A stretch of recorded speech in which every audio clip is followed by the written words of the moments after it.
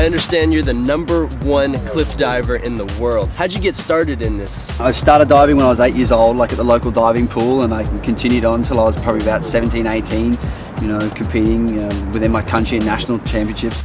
We saw a red ball competition, this cliff diving on TV, and we saw some friends of ours competing. We got an invitation and we started cliff diving. So were you the daredevil in your school? I mean, what would lead you to go from diving to high diving to cliff diving? I definitely wasn't a normal kid. I'd always go on my BMX bike and crash it, you know, and bust up my shoulder or my knee. In a way, I was destined to do this, you know. Didn't your mother ever tell you not to jump off cliffs? Well, actually, my father told me not to jump off cliffs. He's a university teacher and he wanted me to be like an academic. Can't you get a normal job, son? Why don't you get a normal job, you know? Get an education. I said, well, I have an education. I jump off cliffs. I don't know about this 63-foot jump thing. I mean, maybe 23 is okay, but I don't know. We'll work our way up. I think we'll just start off low, maybe like about 10 feet over here. Just need to have a look at what you can do, if you can do some somersaults or not. And then I guess maybe we'll work up over to this level over here and a little bit higher, and maybe we can go up there. What about the form? What are we looking for? When you hit, you want to be nice and tight, nice and firm, so you're not going to hurt your knees or, you know, spread your groin apart or anything like that. And use your arms for a bit of body control whilst in there, you know. You don't have to jump off and be all neat and tidy when you first do it, you know, you're learning, so move your hands around and then bring your hands back together before you hit the water. Be nice I heard and him tight. say something about a somersault. What do you think of that, Nikki? Somersault? I think you'd be alright. Really? I think you'd be fine. I heard a little crack in your voice just now. Yeah, I was just like... What was that all about? What was that about?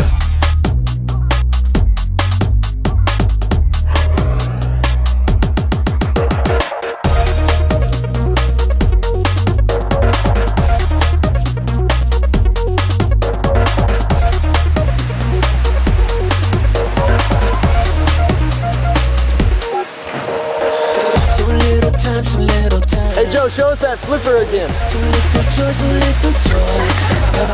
This one isn't too scary, but I'm not going to speak too soon because Joe's about to take us a little higher. This is 10 to 15 feet. Our goal today is 60. It's a lot higher than it looks. I think I'm going to camp out up here. Use your arms to control yourself in the air and lock out when you hit the water. Now that you're higher, it is more important to lock out when you hit.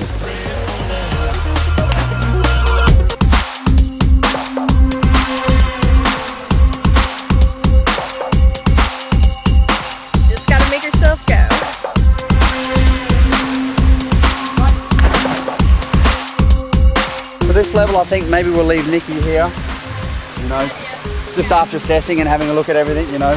You've got to feel comfortable with what you do. I'm looking at Blake, and Blake's doing real good, so I think he should probably go higher. Yeah, if he feels comfortable, if you want to do it. I'm comfortable, let's go. Let's do go it. higher, okay. man.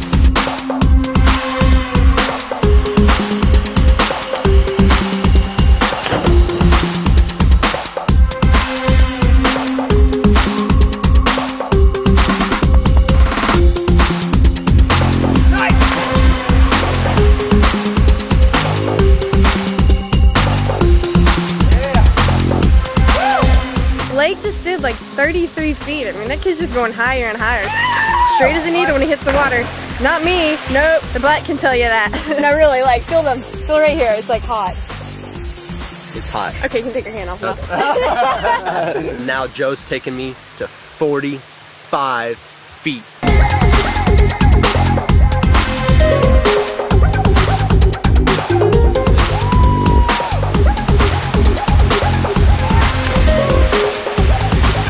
We're going to our 5th level, 63 feet. Now this time, you're really going to notice the difference. The last part of the dive, you're going to accelerate a lot quicker. You're going to notice that. The last half a second is really going to pick up. 63 feet.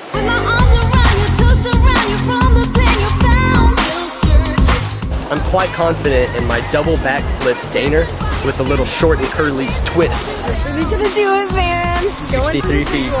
Now you're starting to poop your panties, eh?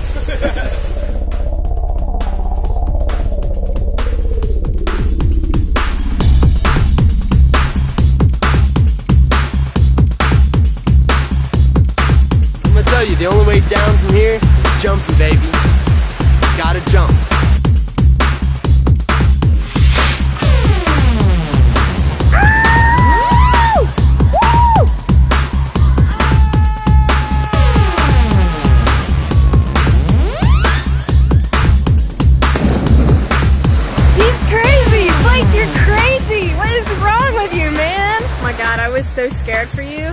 up here like shaking, about to cry, and you're like, sweet, that was awesome. Joe took me back down to the 10 foot because my form just wasn't so great. He worked on it, wasn't so great in the beginning, but really got a lot better. So I think we're gonna go ahead and try a little bit higher, and I think I'm gonna muscle up to 35 feet. Okay, left foot forward. And as you jump off, once again, try to keep your knees up, keep your balance nice and stable, and lock your legs out. I think we should take her up to the 30. Yeah, I was freaking out at first. I got to stop psyching myself out, so I just turned around, looked at the rock behind me, and just tried to chill for a second, counted to 3, and as soon as I turned around, I just went. Joe said it was one of my best jumps yet, and it was my highest also. Good job. Thank you. I saw you up there. You were a little timid at first, but you just muscled up, and you did it. I mean, you looked great. The form was good. How you feeling? It didn't hurt, so I was like, it was a good one. We just got done jumping at the waterfall. Now we're at the rock. All right, my young Blakey. Today we're going to teach you how to do a somersault.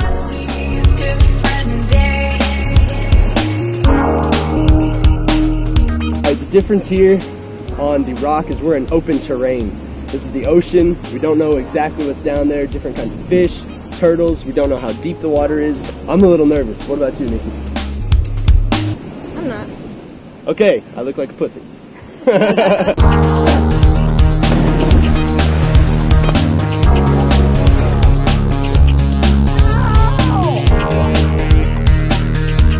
It's a little too high to be doing somersaults right now because I'm an amateur. So we're gonna go a little bit lower.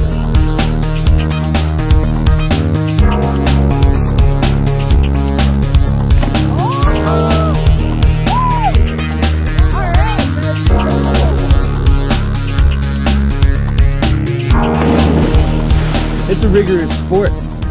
She's cut. I'm bruised on the hip. Might have broken a femur. I'm so nervous. Oh, he's alright. He's a big boy. I don't think I'm ready. I think I need another hug. Oh, be careful. So little time, so little time. So frustrated. So little joy, so little joy. It's coming to me. So little time, so little time. Straight up and down, huh? Didn't land on your butt. We did the waterfall, did all 5 levels, just jumped off a rock in the middle of the ocean. You know where we're headed to next? Jumping out of helicopters, baby. Helicopters!